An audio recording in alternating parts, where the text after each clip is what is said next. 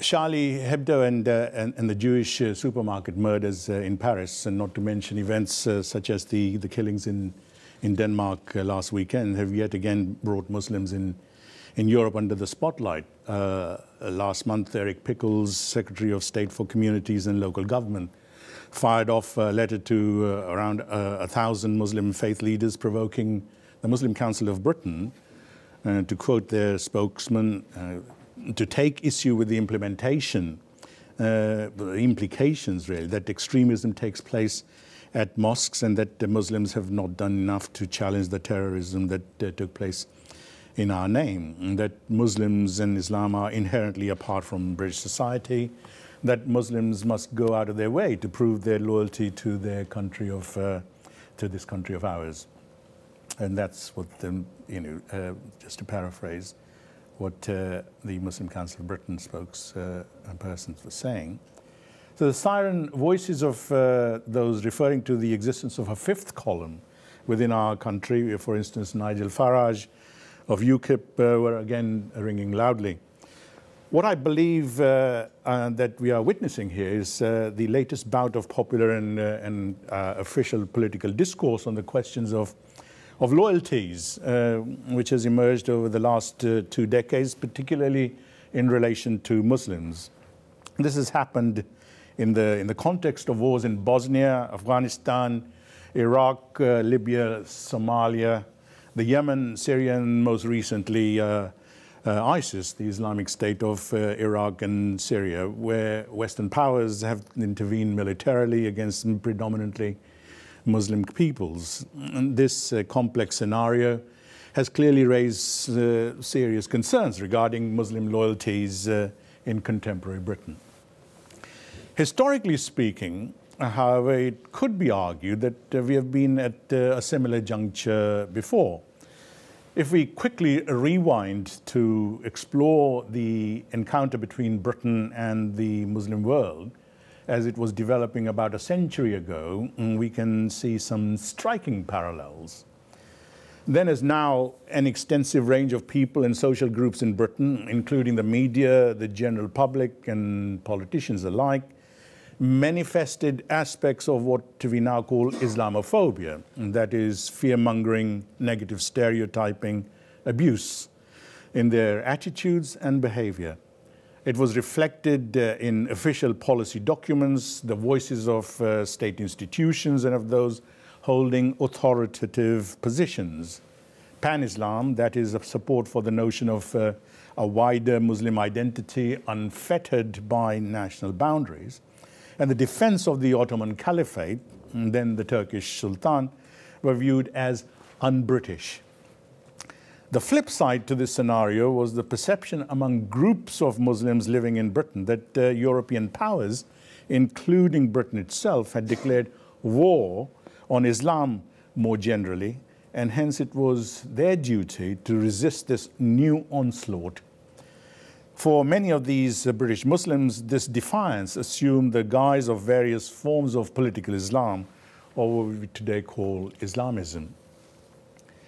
In my lecture this evening, I want to explore how Muslims juggled these kinds of dilemmas, not in contemporary Britain, but rather in the context of developments taking place in the late 19th and early 20th centuries. I'll address how loyalty ebbed and flowed in practice. But in order to understand how British Muslims engaged with contemporary discourses on loyalty, we need to locate them within their social and political context. There is no doubt that post the post-Crimean War of 1854-56 and the so-called Indian Mutiny in 1857-58, in India and subcontinent of South Asia, generally referred to as the Great Rebellion. Dislike of the Ottoman Turks, together with other Muslims and Islam per se, accelerated. As conflicts intensified in the Ottomans' Balkan domains, anti-Muslim sentiment in Britain rose sharply. Islam, along with the Ottoman Caliphate, were subjected to unrestrained popular and official ridicule and insults. issued from pulpits and platforms no less than in the press. Leading British politicians, especially Gladstone, a four-time Prime Minister, were increasingly vitriolic in their denunciation of Islam and the Ottoman Turks. The so-called Muslim mind, to which they frequently referred, was charged with being incapable of rational modern thought. Clergymen denounced Islam as that, and I quote, most nauseous abomination and the source of all wickedness. The Ottoman Sultan Caliph was caricatured as the unspeakable Turk in the satirical magazine Punch. Such depictions were linked to and reflected more popular perceptions of Muslim despotism, corruption, religious fanaticism, sexual depravity, and inequality as captured in literature, painting, and travel writing. They were further accentuated by reports of major policy decisions, diplomatic initiatives, and military expeditions undertaken around the world in pursuit of British imperial interests. And they were reproduced in such accessible and mass media forms as newspaper cartoons, music hall songs, novels, and religious journals, in photograph and in time cinema. This fast-growing antagonism toward Islam and Muslims, perhaps not surprisingly, began to galvanize opinion among Muslims in Britain in defense of the Sultan Caliph as the key symbol of the Ummah, that is, the concept of worldwide Muslim community, which Muslims cherished as a key expression of their religious identity. As British foreign policy moved away from its 19th century support for the Ottomans in their guise as the sick man of Europe, several strands of pan-Islam emerged and converged as a potentially powerful and effective strategy with which to challenge and defy this dominant and potentially destructive British discourse. Among these British Muslims, I want to focus on two men who arguably intervened most vociferously and passionately in the debates of this period, namely Abdullah Quilliam, there on the left, particularly up to the point of his departure for Constantinople in 1908, and subsequently Marmaduke Pickthall, again up there, who, though considerably younger than Quilliam, died around the same time, 1936, 1932, 1936. Let me look at Quilliam first. Like many Victorians of this time, Quilliam, who was a solicitor with a substantial practice in Liverpool, had become increasingly doubtful of Orthodox Christian dogma, having first turned to Unitarianism and deism, which, like Islam, seemed to reject the belief in Trinity and encouraged inquiry through reason. It proved to be a short step to Islam, which, doctrinal similarities with Christianity notwithstanding, increasingly appeared to him to be a more reasonable, rational, and practical faith. In 1887, after a trip to Morocco, Quilliam converted to Islam, setting out his religious views in a pamphlet entitled The Faith of Islam. Quilliam was not a quiet Muslim. He was proud of his new religious identity, and he sought to spread the word. However, this propagation of his religious beliefs soon encountered intense hostility.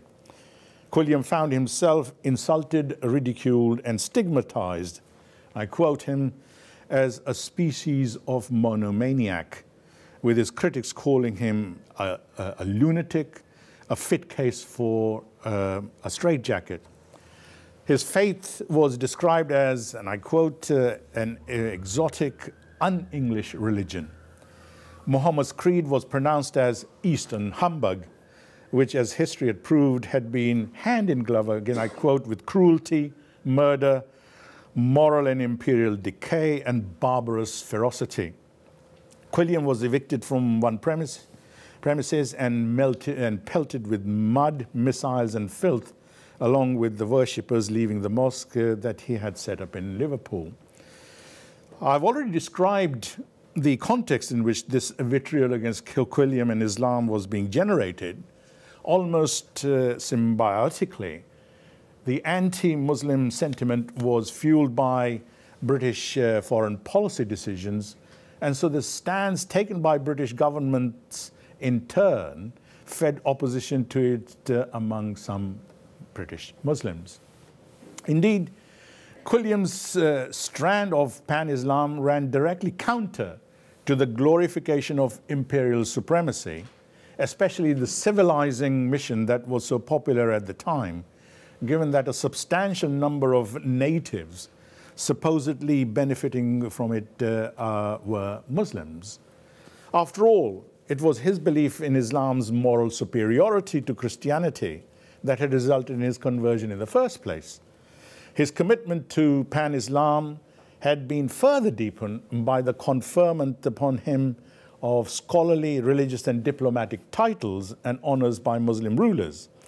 Rather than fighting Muslims, in his view, Britain's imperial interest lay in developing peaceful relations with them. He saw Russia as the major strategic threat to Britain's wider imperial realm. And as Russian interests increasingly encroached on the Ottoman domains in Europe, he believed that an alliance with Turkey was eminently sensible from a British imperial perspective. Instead, what he saw were recurrent military campaigns being conducted against Muslims, particularly the major wars in Afghanistan, Sudan, and Egypt towards the end of the 19th century. So Quilliam, having concluded that, and I quote him, the Christian powers were preparing a new crusade, that's what he said, in order to shatter the Muslim powers under the pretext that they desired to civilize the world, unquote. Opposed Britain's military actions in Egypt and Sudan, and issued a series of defiant, potentially disloyal proclamations.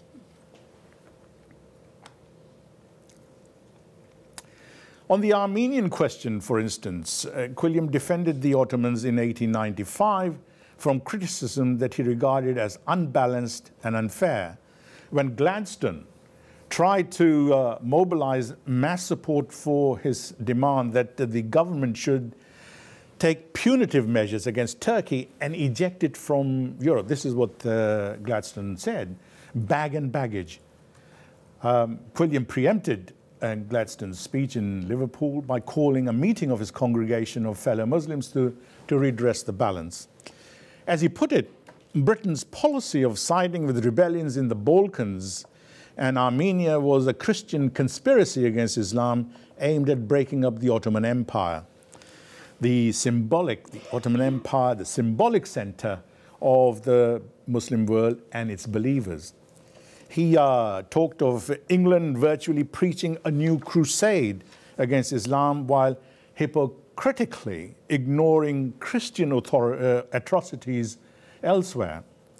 In 1897, he similarly accused the British Christian logic of double standards, of extolling an American as a hero for killing innocent women and children in the crowded streets of Istanbul, while denouncing an Afghan fighting for his homeland.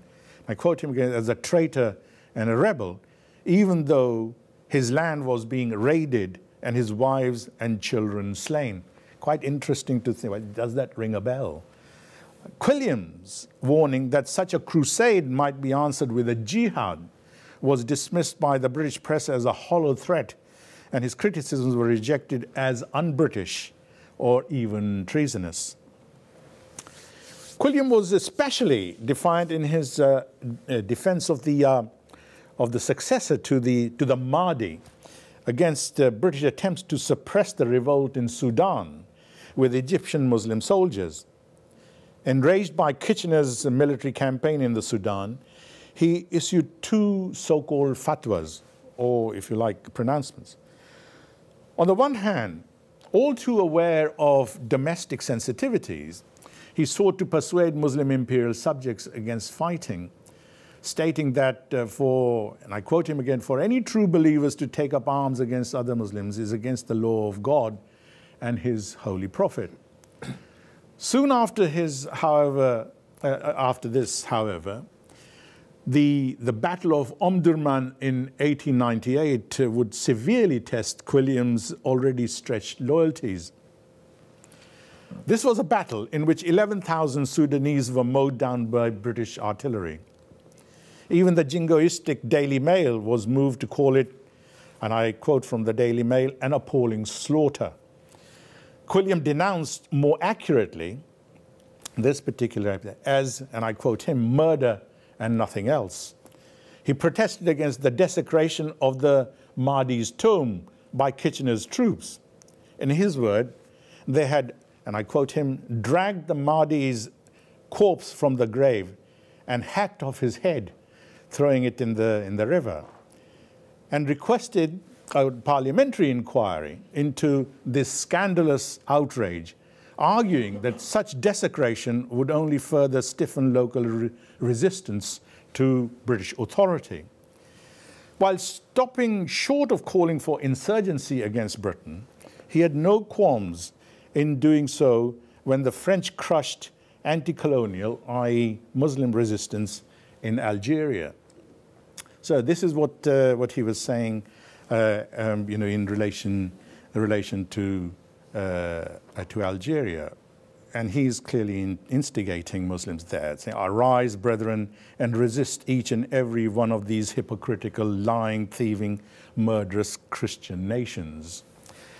In 1904, Quilliam again practically exploded after the British victory in Somaliland. In a passionate but all the same ironic piece of writing, he chastised Christians for their hypocrisy, arguing what had become his usual case by now, that the military colonial thrusts into Muslim territory were masking a Christian war on Islam. So this is what appears in one of his journals and one of his magazines. Shout, hurrah, ye Britons, who thirst for blood and slaughter is so great. And then he ends it with shout, hurrah, ye devils and imps from hell, to whom blood and rapine and slaughter is congenial sport. Given such bold statements, it was unsurprising that there were widespread allegations that his Muslim faith took precedence over his loyalty to the crown. At times, what appeared to be the very real conflict of loyalties between Britain, and quote from him, the country to which we owe loyal allegiance as British subjects, and the Ottoman Empire, to whom we are also bound with ties of love and affection and the deepest feelings of religious sympathies. So between Britain and the Ottoman Empire, these provoked the demand that Quilliam be tried for treason. But confident about his twin loyalties, Quilliam remained unabashed and stubbornly unapologetic, allowing his, quote him, religious zeal to outrun his patriotism. After all, and here I want to quote what he had to say at some length, because it gives us a good feel for the way that he saw where his loyalties lay, in the plural lay. There is what he was saying about patriotism and his feelings about patriotism. And then sort of finishing off by talking about the man who places patriotism before religion cannot be a sincere Muslim. And the paramount duty of all Muslims was to work for the unity of Muslims and Islam, even at the expense of the nation.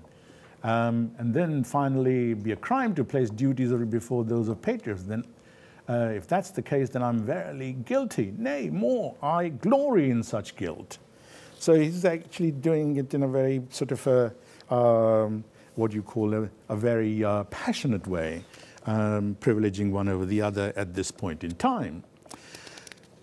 all this raises the question whether the charges of divided loyalties laid against Quilliam were entirely fair or not. In 1899, for Quilliam, it was perfectly possible to be a patriotic British Muslim, loyal to the Caliph and the Ummah.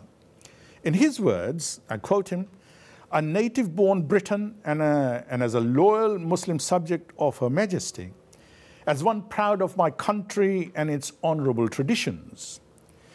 Interestingly, Quilliam revered the British monarchy and, by extension, though with some reservations, the existing British Empire.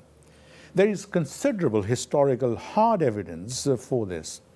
He offered, for example, special prayers on the occasion of Queen Victoria's birthday and celebrated her Diamond Jubilee at the Liverpool Muslim Institute in 1897. He even sent the Queen a celebratory telegram in which he offered her, I quote him, "the loyal felicitations of the British Muslims," and then published in his newspaper, The Crescent, what he called a Muslim anthem sung to the tune of the God Save the Queen. When Victoria died in 1901, he promptly sent another telegram conveying in his words the heartfelt condolences of British Muslims to Edward VII, whose portrait duly appeared on the cover of the next edition of another of his publications, Islamic World. Quilliam, as the loyal citizen and patriot that he believed himself to be, also believed that British imperial rule was benign and fair to the millions of the Crown's Muslim subjects. When the Boer War broke out in 1899, he argued that there were far greater likelihood of Muslim freedom of worship in South Africa under British rule than under the dominion of what he described as the fanatical Dutch Protestants. During the course of the Boer War, he proudly noted that several members of the LMI, Liverpool Muslim Institute, were fighting in the Transvaal, and that a Muslim sister was a nurse with the ambulance corps. On the announcement of the British victory in 1902, Quilliam quickly issued a proclamation in which he celebrated the honourable peace and glowingly praised the British nation for its military prowess. In this way, he showed that it was possible to be a Muslim who was highly critical of some aspects of British foreign policy, yet still someone who remained intensely patriotic to their country of birth. And this is quite interesting in terms of what he had to say about patriotism and its sort of engagement with thanking that victory, as far as the eternal ruler was concerned. Hence, as citizens of the British Empire, he demanded from Indian Muslims loyalty to the Queen, because for him, Muslims under the British Crown, wherever they lived, enjoyed benefits unparalleled elsewhere in the Muslim world. However, British support for various rebellions in the Balkans and Greece against Turkey, and hence much closer to the center of his Muslim world, was much, much more problematic. He did not understand why various foreign and colonial office officials in the final decades of the 19th century could not recognize the significance and benefits of alliance with Muslim nations, especially the Ottomans, so as to maintain strategic dominance over Britain's old enemies, Russia and France. Speaking as a self-proclaimed patriot, then Quilliam issued dire warnings against driving Turkey away from Britain and foretold the consequence of this in terms of turning millions of loyal Muslims in the colonies, according to him, into a phalanx of bitter foes. And that's another quote from him, which actually sort of reinforces what I've just been saying about his views. Quilliam's life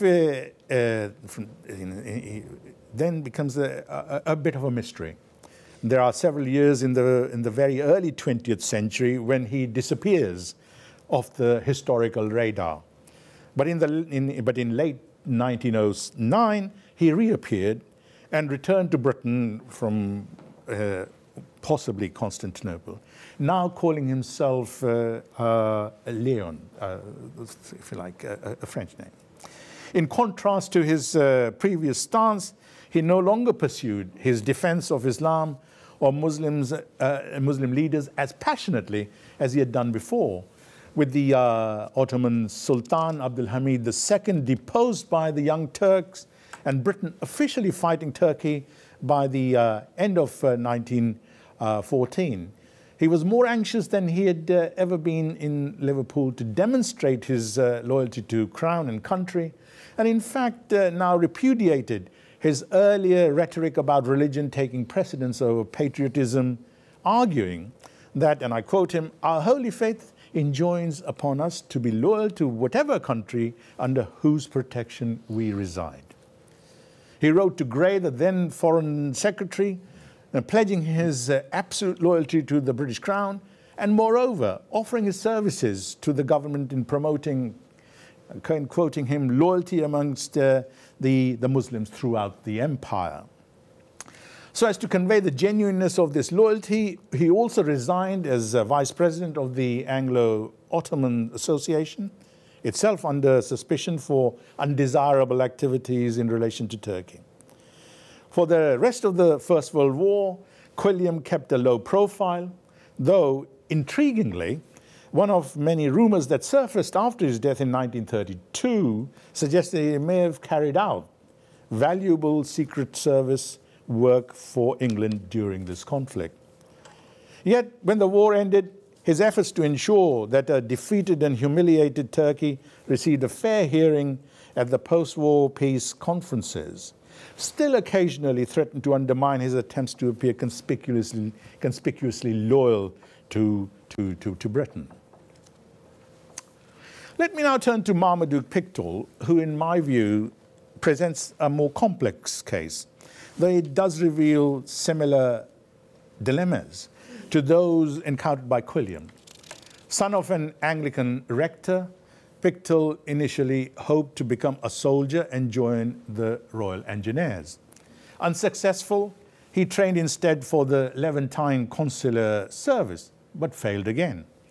He then spent 2 years in Palestine and Syria, acquiring a thorough knowledge of Arabic as well as the religions and customs of the region. So profound was the impact of these experiences that in 1895 he contemplated converting to Islam, but was discouraged by the Imam of the Central Mosque at Damascus, who thought the move to be premature. Returning to England in 1896, he married and settled down as an orthodox middle-class church-going writer. But his personal fondness for Muslims and appreciation of Islam remained, and increasingly he deepened his intellectual and political engagement with Muslim peoples and societies. An ardent monarchist, and by his own admission, I quote him, a patriotic English Tory, Pickthall was inconsistent in his approach to the empire. He could be critical of British imperialism in India, yet while traveling in Egypt in 1907, he became a strong supporter of Lord Cromer's regime there. But then he was also deeply dismayed by what he regarded as Britain's reneging on its assurance given at Berlin back in 1878, guaranteeing the independence of the Ottoman Empire. Pickthall, it would seem, had come to admire what was happening in Ottoman lands, especially after the Young Turks had promised modernizing reforms on taking power in 1908. As he witnessed the Ottoman Empire crumbling, he became distressed by Britain's passivity when Italy invaded his Tripolitanian possessions in 1911. And likewise, its lack of support for Turkey's imperial sovereignty during the two Balkan Wars of 1912 and 13. Pickthall found that he could no longer remain unmoved. In November 1912, soon after the eruption of the First Balkan War, he started writing a series of articles in a publication called New Age, collectively entitled The Black Crusade, in which he condemned the machinations of Christian powers in the affairs of the Ottoman Empire and proclaimed the Turks to be, and I quote him, by far the, by far the most advanced of Muslim races, mentally capable of attaining the highest civilization.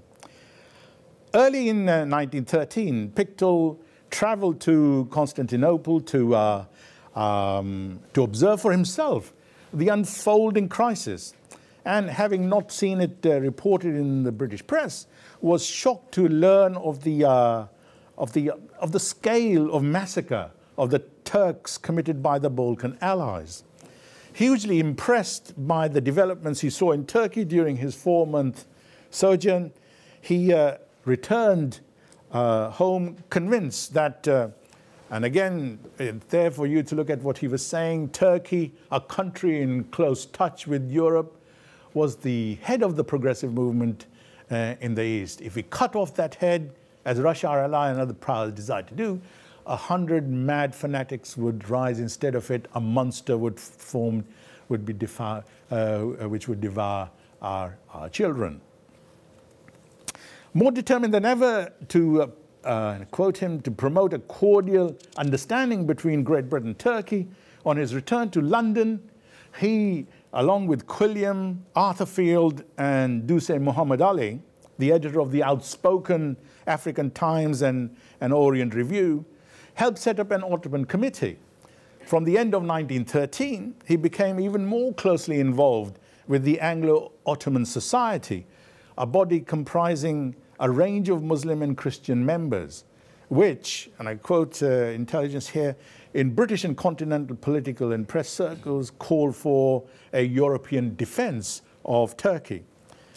The Anglo-Ottoman Society provided Pictou with a great opportunity to write and speak critically on British attitudes and policies towards Turkey's progressive Muslims. But from the amount of public ridicule, and this is, I'm quoting him, public ridicule and private abuse he received, he knew that he was, again quoting him, defending an unpopular cause. All the same, he asserted that in being critical, he was actually being at heart patriotic.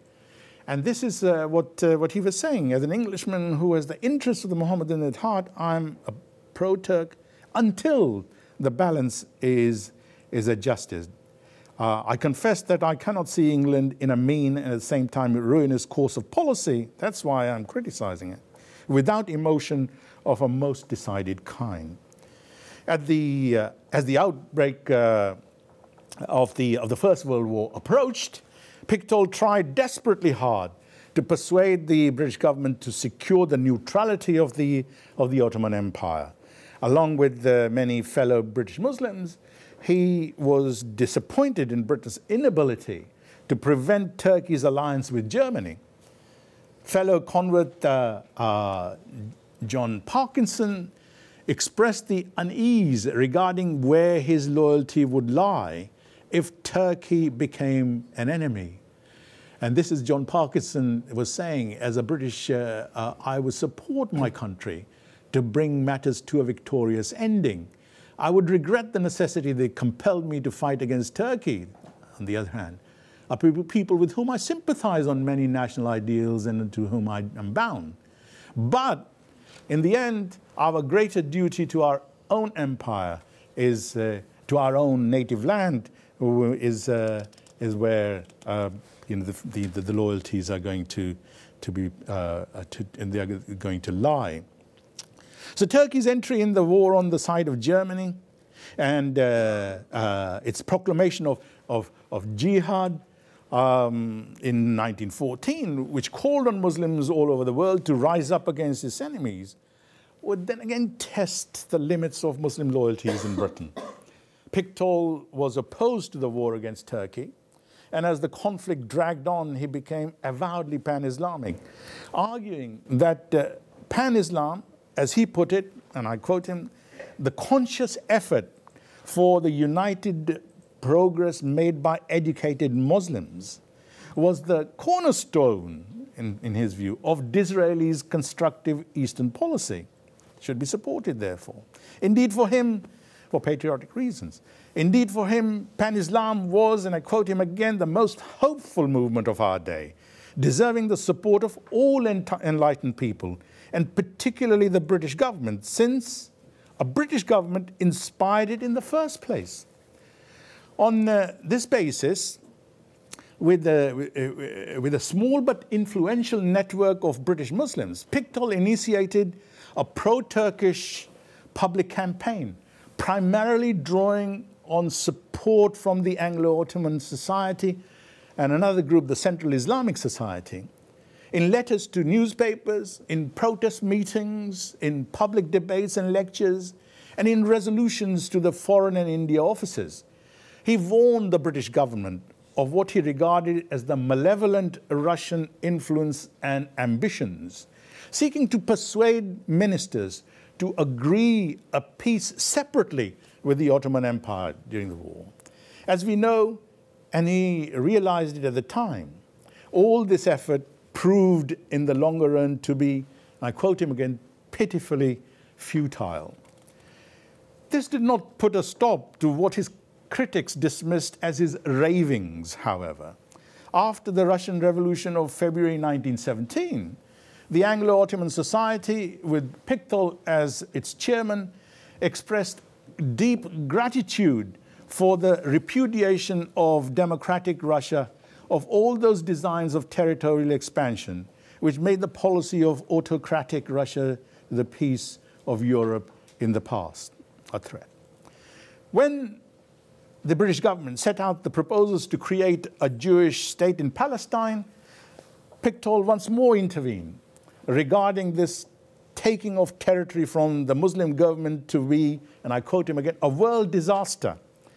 Again, this had little effect, as the Balfour Declaration of November 1917 went on to promise British support for a national homeland for Jewish people in Palestine. Then, in late 1917, during the British-sponsored Arab Revolt, he wrote a letter to the Saturday Review, which, according to the Foreign Office, was likely to create bad feelings between Britain and its Arab allies, especially the Kingdom of Hijaz or the holy places of Islam, Mecca and Medina, by insinuating, and this is from intelligence sources, that our ally King Hussein, then ruler of the Hijaz and key British ally, is a venal traitor, sets the Arabs at variance, suggests that we have violated the holy territories, and goes on for pure Turco-philism, that is, love for the Turks. While Pickthall quickly repudiated the accusations regarding Turks' hatred of the Arabs, one contemporary intelligence report viewed his writings as, and I quote, a masterpiece of enemy propaganda. 3 months later, Pickthall again courted controversy when, in a challenging piece published in the radical anti-war newspaper Workers' Dreadnought, he accused, and I quote him, our present rulers of attempting to pit the Arab-speaking Muslims against the Turkish-speaking Muslims on, according to him, our false ideal of nationality and patriotism. In his view, the great division in Islam is that between progressive and reactionary. And we, at present, according to him, are supporting the reactionaries, i.e. the Grand Sheriff of Mecca, King Hussein. Clearly then, Pickthall represented a main voice of dissent among British Muslims during this period. And while the impact of his words, like that of his fellow critics, proved relatively inconsequential, he was undoubtedly seen as a thorn in the side of the British authorities, and on whom, along with the so-called, and this is quite interesting, again from intelligence papers, Woking Mosque gang, all of them and they kept a careful watch on. So according to the Foreign Office, the Woking Mosque gang was a body connected. This is the oldest mosque in Britain, going back to 1889. Khaja Kamaluddin, the Imam, part of this Woking mosque gang. So it's a body connected in various ways with a long-established mosque and centre of British Muslim worship at Woking that included, again, according to intelligence sources, such agitators as Pictol and Arthur Field, and which is in communication with the most dangerous conspirators in this country and abroad. Pictol was denounced as an enemy of Christendom, and the organizations to which he belonged were labeled anti-British. As intelligence reports explained, can I quote, "The only reason for tolerating Kidwai, an Indian Muslim living in Britain who in their view was the most dangerous, and Pictol, is that we have never had sufficient ground on which to put a stop to their activities, though they make a practice of sailing very close to the wind," unquote. But interestingly, while Kidwai, these reports explain, could, in quoting, be looked upon as an enemy to this country, unquote, Pictol, in contrast, and you might want to reflect on this, in contrast, again quoting, may be regarded as somewhat of a crank. But in all probability, at heart, he is a loyal British subject. This is what intelligence are telling us. Pictol was himself troubled by the aspersions that were cast on his loyalty. He was acutely aware that he was regarded as a traitor to his country by some people, and this certainly caused him no small personal distress. And this is how he tried to sort of kind of rationalize it. I care so much about the British Empire in the East. And he goes on and talks about it.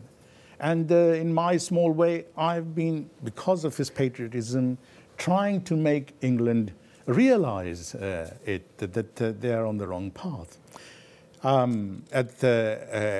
As time and again, he insisted, I'm pro-Turk, but not anti-British. After the First World War was over, with the Ottoman Empire defeated, in theory at least, the tension between competing loyalties should have ended. But it did not, thanks to the continuing uncertainty over the ultimate fate of the Ottoman Sultan, Caliph, an outcome in which Britain had a key role to play. Pictol joined other British Muslims to call on the government for a sympathetic hearing in response to Turkey, pleading for the preservation of the Ottoman Caliphate and opposing a hereditary Arab alternative that was being mooted by Britain. The latter, they insisted, ran the risk of, and I quote from him again, rousing very angry feelings in the Muslim world, and so would not be in Britain's best interest. This controversy, accordingly, kept alive the question of loyalty long after the war with Turkey had ended, because Muslims who argued Turkey's case seemed to be continuing to support strongly and energetically the place that had so recently been Britain's explicit and defeated enemy. So what conclusions can we draw from this admittedly brief potted history of two larger-than-life late 19th and early 20th British Muslims who lived through tumultuous times, arguably as challenging as the ones in which we today find ourselves? First, it seems to me that when we look at indigenous, if you like, convert British Muslims over 100 years ago, converts to Islam such as Quilliam and Pictol But also other well-known individuals include Lord Headley, there on the left, Bertram Khalid Sheldrake, one of the sergeants in the war, and Dame Evelyn Cobbold from Scotland. Even when they were wrestling with the conflicted feelings regarding their attachments to Britain, found that their altruistic loyalty seemed to have a deeper emotional hold on them. Indeed, some among them perceived there to be no conflict whatsoever between their religious affiliation and loyalty to their nation. For instance, Lord Headley displayed little ambiguity in his repeated pronouncements of loyalty to the British Empire. He had no time for the Ottoman Caliph's call for a global jihad against the Entente powers, asserting that this was not a religious war. Rather, he unhesitatingly proposed a resolution from the British Muslim Society, which at that time had in the region of 400 to 600 members, which stated, and we desire to offer our wholehearted congratulations and so on and so forth, because they were freely pouring out their lifeblood in defense of honor and for the love of truth and justice, and putting into effect the principles of Islam as inculcated, that's what he's saying, by the Holy Prophet Muhammad. So that's my first sort of kind of conclusion. Second, I would suggest that these stories underline just how complex and layered loyalty is. It is also contextual.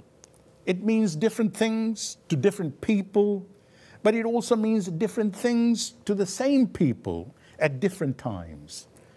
This was the case for many people, not just Muslims in Britain. Most obviously, members of the Irish and Jewish communities here. We can talk about their sort of, if you like, contractual loyalties during the First World War, perhaps in the discussion. It also applied to Muslims, Sikhs, and Hindus facing similar challenges and potentially divided loyalties in other parts of the British Empire. So it wasn't just Muslims who were conflicted at that time. And so we need to kind of reflect on the nature of loyalties in that way. Put simply, what we can learn from looking at these past stories, what history shows us, is that Muslims during this period, like all of us here today, I would suggest, were shaped by and themselves helped to shape multiple loyalties, which sometimes competed and conflicted with each other. These loyalties ebbed and flowed depending on their changing circumstances. British Muslim loyalty to Imperial Britain 100 years ago was neither always unequivocal nor, for the most part, emotionally driven. For most of them, and certainly for Quilliam and Pictou, when Britain was at war, the maxim, "my country, right or wrong," served in the final analysis as their primary moral injunction.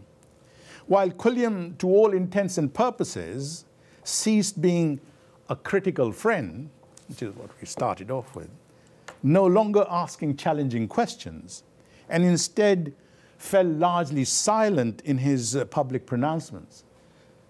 Pictou, despite a more openly critical stance, did not resist being conscripted, this is what actually happened to him, in the last months of the empire, and dubbed unambiguously as Britain's most loyal enemy. Thank you.